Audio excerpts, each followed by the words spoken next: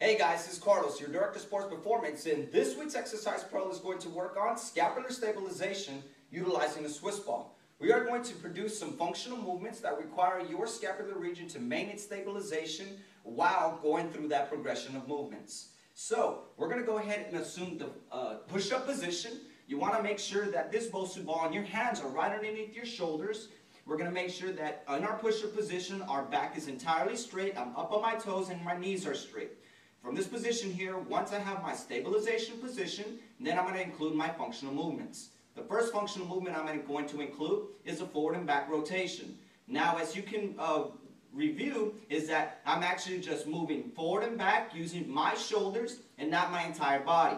That's your first movement. Second movement, side to side. Again, still maintaining that stabilization, just moving that ball from that ball side to side.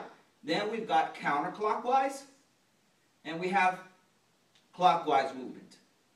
Again, I'll show you in the sagittal position. Again, maintaining that good position. You're going to get into that push-up. Make sure that hands are right underneath your shoulders. Back straight, everything stable. First movement, forward and back. Second movement, side to side. Third movement, counterclockwise. Fourth movement, clockwise.